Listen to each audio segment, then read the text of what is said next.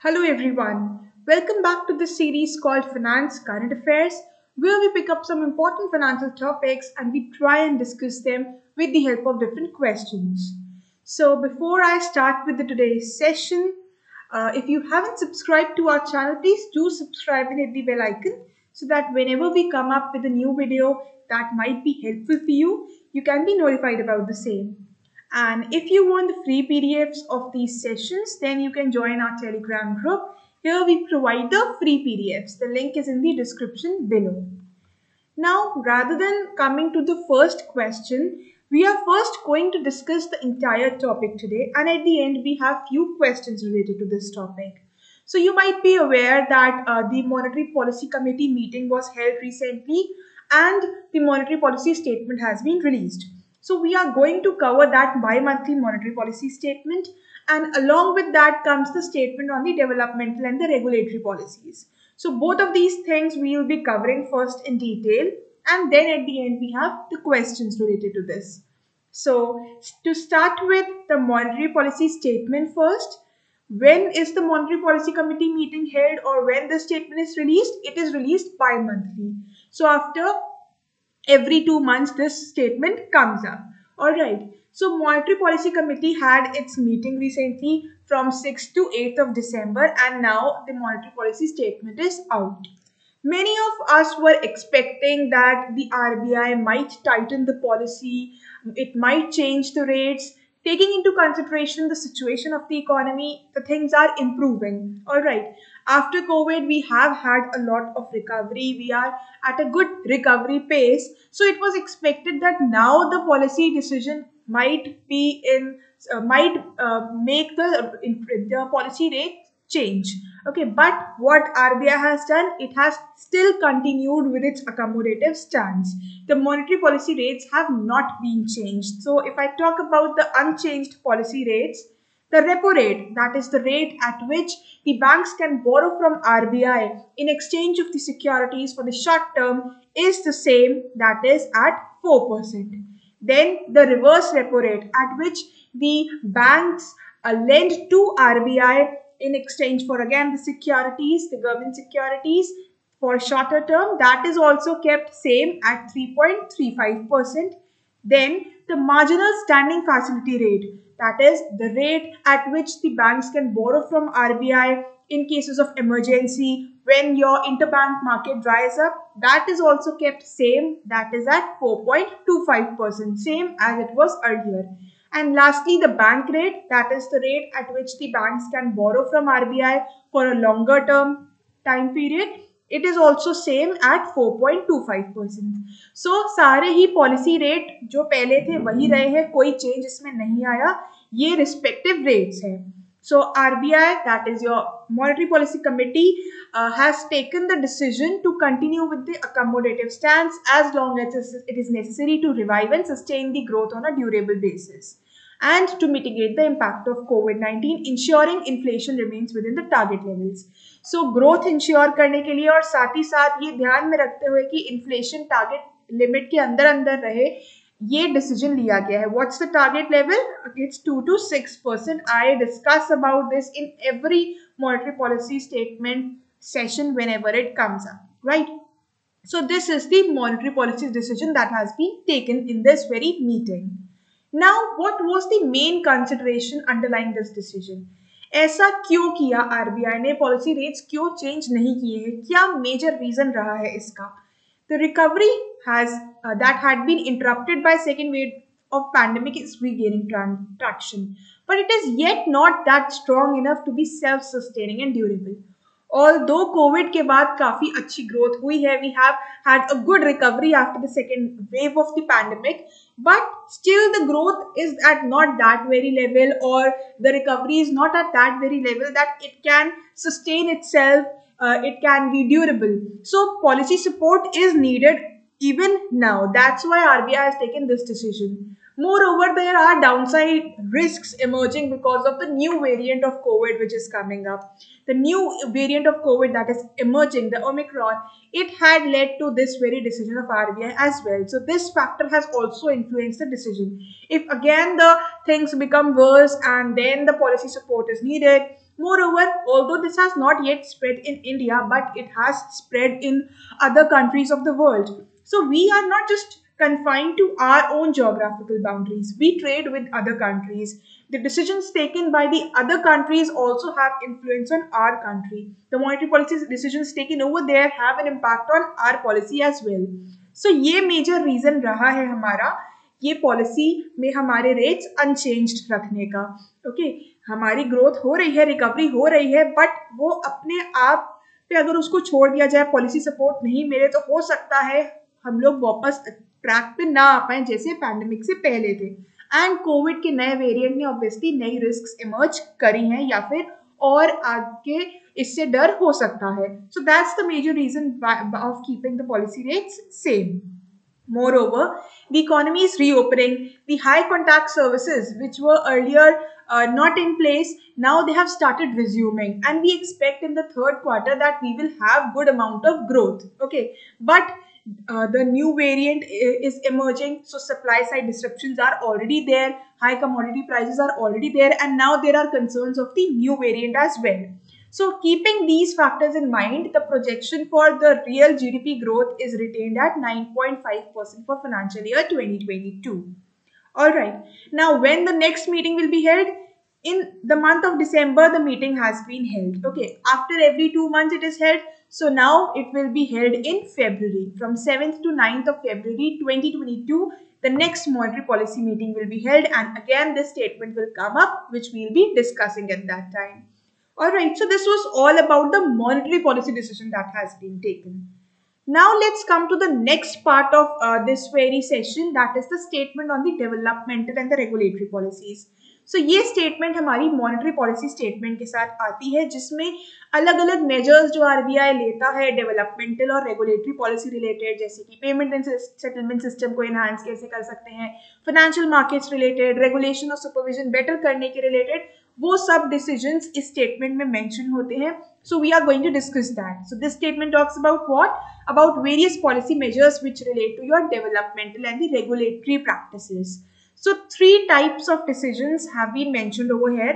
One set of policy decisions are related to your regulation and supervision. Second set is related to the financial markets, and third set is about the payment and settlement system. So ये 3 areas में कुछ policy measures RBI ने recommend किए हैं या implement किए हैं. Let's discuss about that. Firstly, 2 major policy measures or major decisions have come up as far as the regulation and the supervision are concerned. So let's discuss them one by one. One is related to the infusion of capital in the overseas branches and subsidiaries of the bank, and second is related to the investment portfolio of the banks. Alright, so let's discuss the first one now. It's related to infusion of capital in the overseas branches and subsidiaries of banks, and retention, repatriation and transfer of profits by these entities. So the scheduled commercial banks which are there in India, if they want to infuse certain capital in their branches or in their subsidiaries which are located overseas, or they want to repatriate some profit, transfer some profit, retain certain profit, so related to that, this new set of guidelines have come. So initially, as per the current requirements, if the banks wanted to infuse any kind of capital overseas, or they wanted to transfer or repatriate the profits, they were required to take the prior approval of RBI, and then they can take this decision. So अभी तक क्या था, RBI से आपको approval लेना पड़ता था. अगर RBI अप्रूव करे तभी आप अपनी ओवरसीज ब्रांचेस और सब्सिडरीज में और कैपिटल इन्फ्यूज कर सकते थे, या आप अपना कोई प्रॉफिट रिपैट्रिएट या ट्रांसफर करना चाहते हो तो भी उसके लिए RBI की अप्रूवल पहले जरूरी थी. Now, what new decision has come up? What is the new requirement? The new requirement has come up in order to provide more operational flexibility to the banks. Banks को और operational flexibility देने के लिए ये decision लिया गया है. क्या decision? The decision is that the banks, if they are meeting the regulatory capital requirements, then they don't need the approval of RBI. Just by the approval of their own boards, they can basically get involved in this activity. So वो RBI के approval के बिना अगर वो सारी capital requirements meet कर रहे हैं तो अपने ही बोर्ड के अप्रूवल्स के थ्रू वो सब्सिडरीज ओवरसीज जो लोकेटेड है उनमें कैपिटल इन्फ्यूज कर सकते हैं या रिपैट्रिएट कर सकते हैं, ट्रांसफर कर सकते हैं अपने प्रॉफिट्स. RBI के अप्रूवल की जरूरत नहीं है, subject to the fact that they are reporting about the same. So what is the ये रिपोर्टिंग रिक्वायरमेंट है.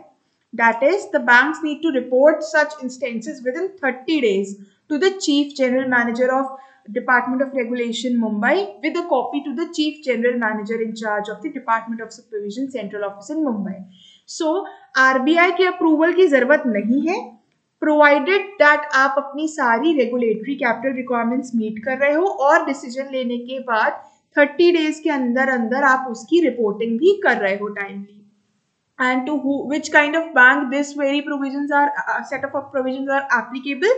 It is for all scheduled commercial banks other than your foreign banks, small finance banks, payment bank and RRBs. So इनको छोड़ के सारे scheduled commercial banks के लिए ये direction है. Moving to the second decision, it is about coming up with a discussion paper on reviewing the prudential norms for investment portfolio of banks.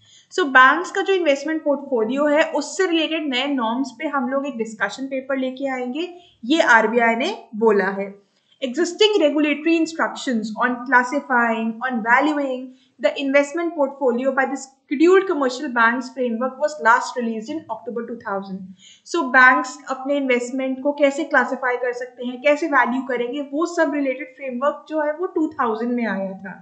Over time बहुत से changes हुए हैं. We have had significant developments in standards on classification, measurement, valuing the investments, how they are or they should be linked with the capital adequacy framework, where various changes have been made in the domestic financial markets. So there is a need to review and update these reforms, and that's why RBI has taken this step. It will come up with a discussion paper. Okay, then the comments will be invited, and then based on the comments, final decision will be taken, and the guidelines will be there on the RBI website. अभी तक सिर्फ proposal है कि हम नए norms के साथ आएंगे, उस पर कमेंट्स इन्वाइट किए जाएंगे, उसके बेसिस पे फाइनल डिसीजन लिया जाएगा. सो RBI ने नोटिफाई कर दिया है कि हम इससे रिलेटेड डिस्कशन पेपर रिलीज करेंगे. Next, coming to the financial markets related policy measures which have been taken. So one measure has been taken, and that relates to your external commercial borrowings and trade credit. Okay, you might be aware that RBI has told to transfer or transition from your LIBOR to other alternate reference rate. हमें LIBOR का use ना करके बाकी reference rates पे shift होना है, because there were various problems associated with LIBOR. I have taken numerous sessions where we have talked about this, right? So related to that, a policy measure has come up. So before that, talking a bit about the external commercial borrowings and the trade credit. So external commercial borrowings are the commercial loans which are raised by the eligible resident entities from recognized non-resident entities. So external non-resident entities से जब हम commercial loans raise करते हैं तो वो है external commercial borrowing. Externally आप उसको raise कर रहे हो. Then talking about trade credit. Often it happens that we want to buy certain goods. Okay, we don't pay immediately in cash, but we get an option that we are getting the goods on credit. We will be repaying later on. So that option is given to boost the trade, right? So trade credit is here related to that only. It refers to the credits extended by the overseas supplier, bank or financial institution or other lenders for imports of capital goods or non-capital goods. So हम लोग कोई capital या non capital goods import कर रहे हैं, सो उसकी payment related हमें थोड़ा टाइम दे देते हैं वो other lender, overseas lender, supplier, bank या फाइनेंशियल इंस्टीट्यूशन, जिससे हम वो असेट्स या वो गुड्स इंपोर्ट करा रहे हैं. That's trade credit. So now what RBI has recommended or what policy measure has it come up with? If I talk about it currently, what's the scenario? Currently the benchmark rate for foreign currency external commercial borrowings, जो foreign currency में external commercial borrowings होती हैं और the trade credit is offered, उसके लिए existing benchmark rate क्या है? What's the existing benchmark rate for that? It is the 6 months LIBOR rate or 6 months interbank interest rate applicable to the currency of borrowing. So LIBOR या कोई और interbank interest rate 6 months के basis पे जो assess किया गया है, that's the benchmark rate often used for such kind of loans. Now, RBI has already said that we need to discontinue using the LIBOR and we need to shift to other alternate reference rates, right? So, in that regard, in order to make sure that the benchmark rate matches when you are discontinuing LIBOR, RBI has said that any widely accepted interbank or alternate reference rate applicable to the currency of borrowing may be used as the benchmark post discontinuation. So अब LIBOR हट जाएगा तो उसकी जगह कोई और alternate reference rate या interbank rate use किया जा सकता है एज अ बेंचमार्क रेट, ये आरबीआई ने नोटिफाई कर दिया है. इसके अलावा क्या चेंज आया है? In order to account the differences in the credit risk in the term premium between LIBOR and ARRs for new foreign currency ECBs and TCs, it's proposed to increase the all-in cost ceiling. So अब हम लोग transition कर रहे हैं, we are transitioning from LIBOR to other rate. So there might be difference in the risks associated with those rates, in the premium or basically the cost we have to incur with respect to that. So the overall ceiling on the cost has been increased, okay, and the overall ceiling in order to ensure a smooth transition from LIBOR to other alternate rates has also been increased. To enable the transition of existing ECBs and TCs linked to LIBOR, it's proposed to increase the all-in cost ceiling to of around 100 basis points over the ARRs. So अब आप LIBOR से दूसरे rates में shift हो रहे हो, दोनों में obviously kind of risk associated अलग हैं, जो आपको कॉस्ट इनकर करनी पड़ती है वो अलग है, तो ओवरऑल मैक्सिमम जो सीलिंग हो सकती है वो इंक्रीज कर दी गई है, all in cost ceiling. Bye all in cost I mean including everything like the rate of interest, what fees you have to पे, what expenses you have to इनकर, what charges you have to इनकर, all those things have been included in all in the cost. So उसकी ceiling बढ़ा दी गई है. Basically they have made the thing smoother when it comes to transitioning from LIBOR to other alternate reference rates, and now instead of LIBOR other alternate reference rates can be used as the benchmark rate. So ये second decision है, second policy measure है which has come up under the financial markets. Coming to the next set of measures which relate to payment and settlement systems. So payment और settlement systems को और enhance करने के लिए और better उनका utilization करने के लिए 4 type के policy measures आए हैं. So we'll discuss them one by one. These are the 4 policy measures. Let's pick them one by one. The first one says to come up with a discussion paper on charges in payment systems. So हम digitally payments करते हैं, हम उससे related जो charges हैं उस पे अब हम एक डिस्कशन पेपर लेके आएंगे, ये आरबीआई ने कहा है. Why so? See, entities involved in providing digital payment services, they incur the cost, which are generally recovered from the merchant and the customer. अब entities digital payment services के साथ आ रही हैं तो उसके लिए उनको कॉस्ट इनकर करनी पड़ती है जो वो कस्टमर या मर्चेंट से रिकवर कर लेते हैं. If we are utilizing certain services, we have to pay for that. Okay. Although there are both advantages and disadvantages of customers bearing the charges, they should be reasonable and should not be a deterrent in adopting the digital payments. अब आपको कोई digital payment करनी है, अगर आपको दिख रहा है कि आपको उस पर 20 रुपी देना पड़ेगा पर ट्रांजैक्शन, और वही अगर आप वो पेमेंट ना करके कैश जाके किसी को दे आओ तो आपकी वो पैसे बचेंगे.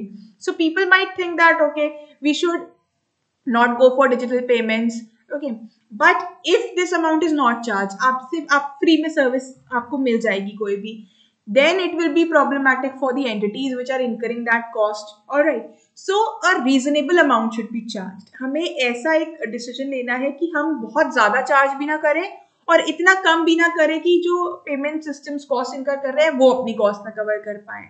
So a reasonable amount should be charged so that people don't stop using the digital payments.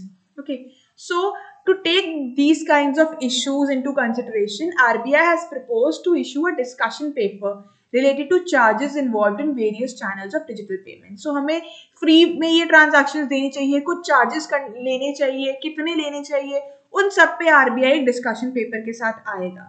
Alright. The paper will also seek feedback on issues related to the convenience fee, the surcharging, etc., and the measures to make digital transactions more affordable and economically remunerative to the providers. So ये discussion paper comments invite करेगा कि हमें this paper will invite the comments at what amount should be charged, whether it should be provided, the digital services should be provided at free, some amount should be charged. They will address the issues related to the convenience fees, surcharging, and seek feedback on coming up with such rates, such charges, so that it's affordable for the users also and it's remunerative for the service providers as well.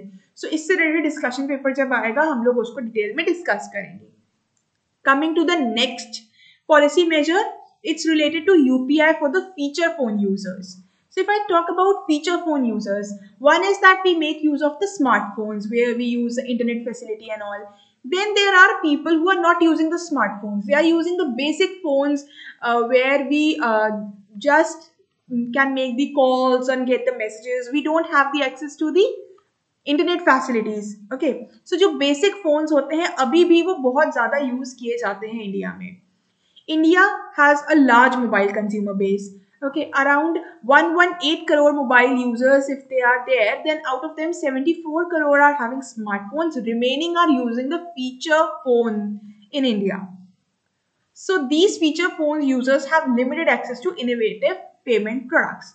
अब अलग अलग हमारे payment के mechanisms आते हैं. हम easily Google पे कर लेते हैं amount.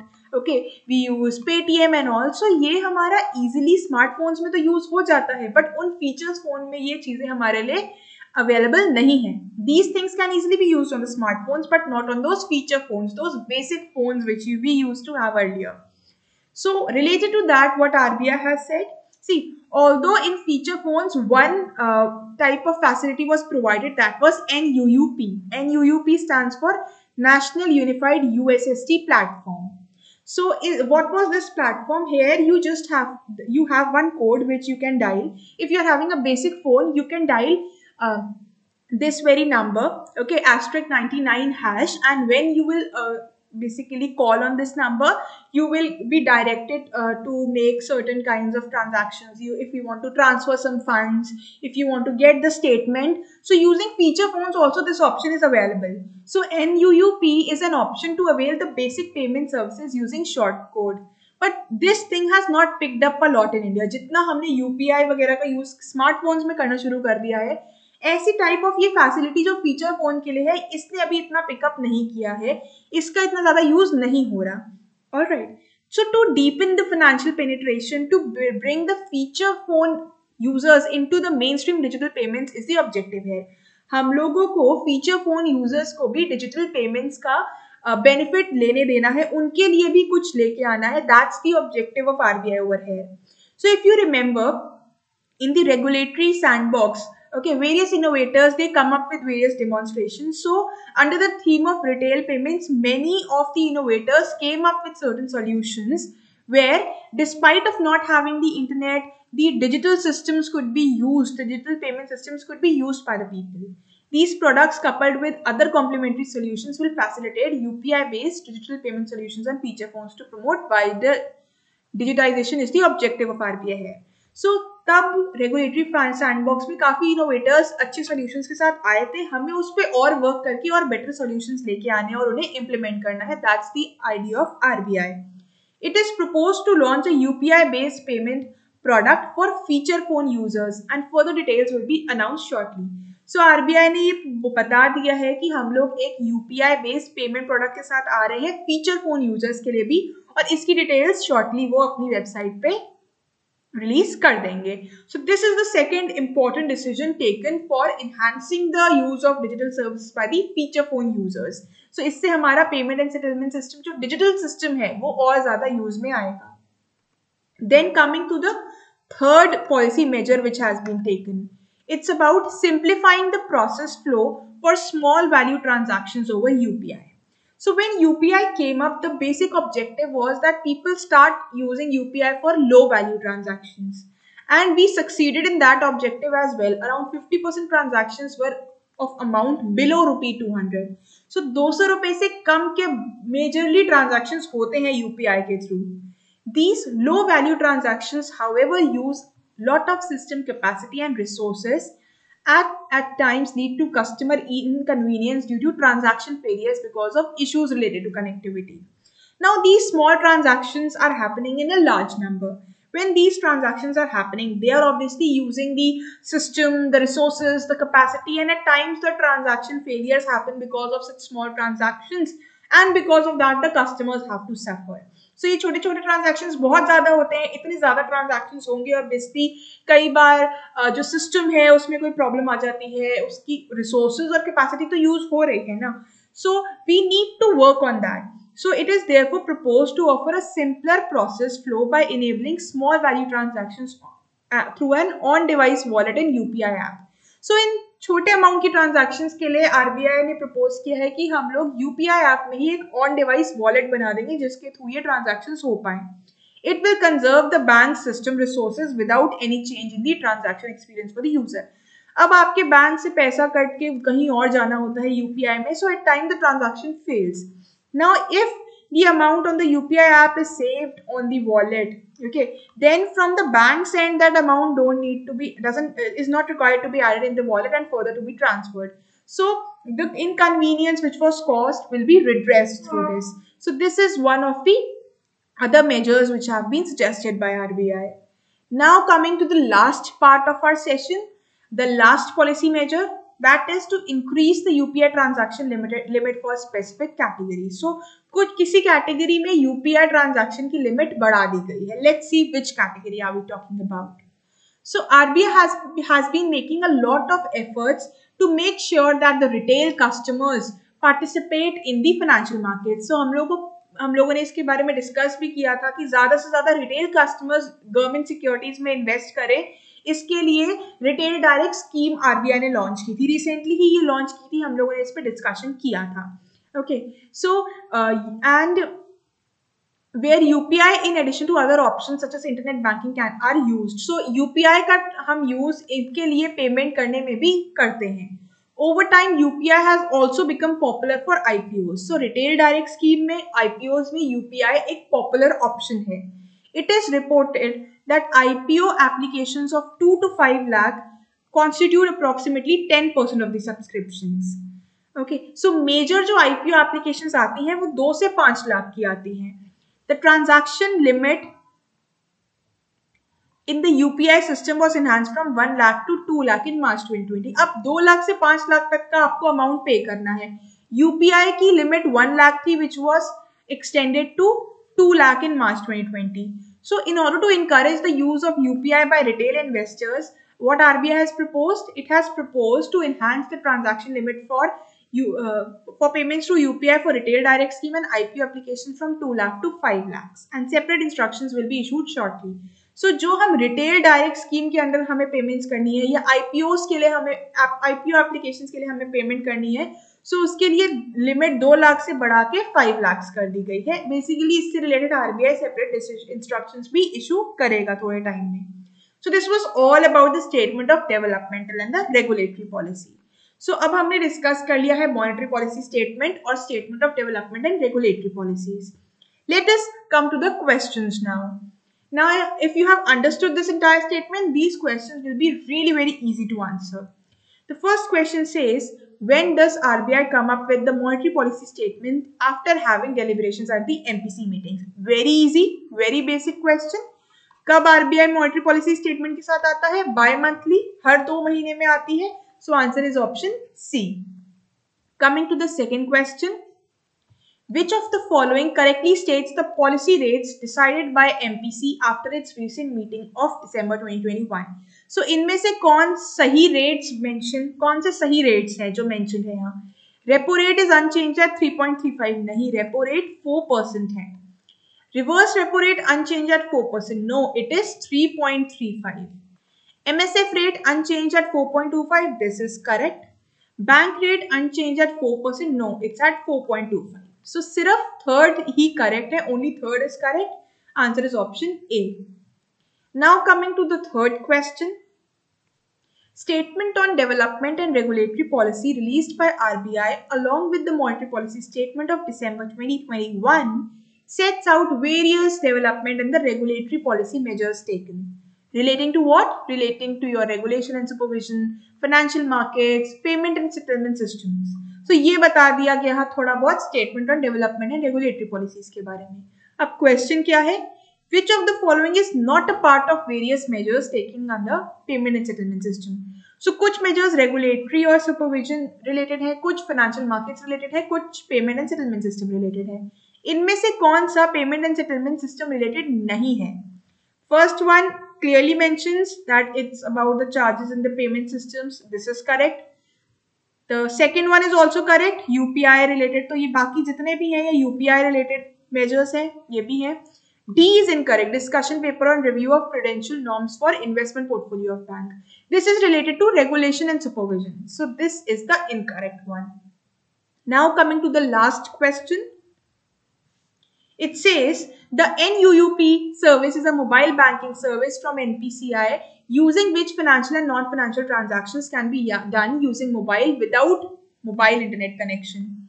In NUUP, a customer can access bank service by just pressing dash from his or her mobile phones. So क्या number dial करके हम ये services avail कर सकते हैं? It's option A, asterisk 99 hash or star 99 hash. So this is the answer to this question. Here it should have been question number 4. By mistake, we have mentioned it as question 3. So this was all for today's session. With this, I would like to end up this session. Thank you so much.